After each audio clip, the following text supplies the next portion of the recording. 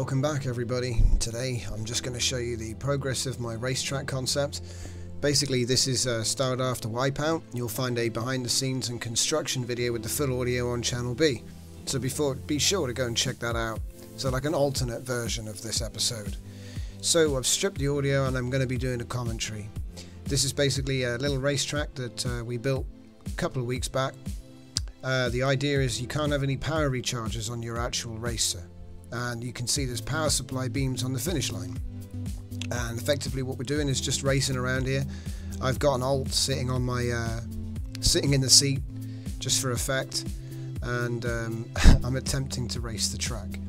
We found that you get about 3-4 laps out of the fuel, you know, just with standard 20,000. That's actually getting upped in the new build, so this is going to work out much better. And I've got a new racetrack which I've constructed to put together a video to show you soon. But as you can see, it really works. We actually docked this to a planet to get the gravity, because obviously having gravity on your racetrack just works a little bit better. We also want to put some walls on the inside edge. If you see my ship just suddenly go dead, it's because I ran out of juice. We were testing to see how many laps you could do on just the 20,000 that you get in the core. And obviously, oh yep, there we go, it's dead. So you refill by just quickly slinging on a few power blocks, let it recharge, or we have a pit bot which we use to use power supply beams. So and there we go, I ran out again. So as you can see, we were all getting together and testing this out.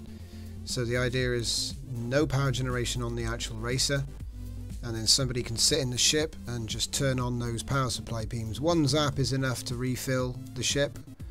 So like I say, the next track has a pit lane and a pit bot for when we're on planets. And I've run out again, look, it just sort of goes a bit dead. It's quite cool. But also will allow the use of weapons in the when we finish this little mini game.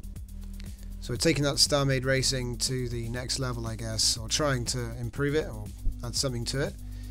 But the addition of having to manage your own power supply certainly adds something to it.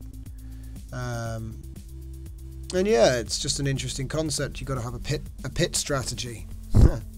People can suddenly run out of juice and crash. It's pretty cool. But effectively, I just chuck a couple blocks on the back if I need to recharge it. And these things are deliberately overpowered. It's not quite the same thrust ratio that you'd be using on Saber's planet.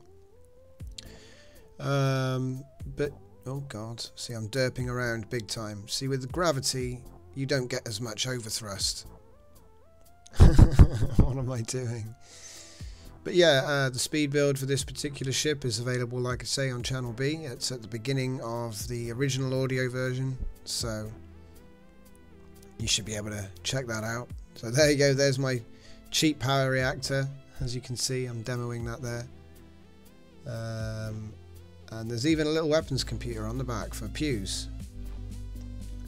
So I think we're just about through this, really. I mean, there's going to be a couple more shots of us sort of racing around the track and stuff, and at the very end I'll be demoing the concept which I'm using to build the next track. It's in the middle there, that purple and black thing above the red box.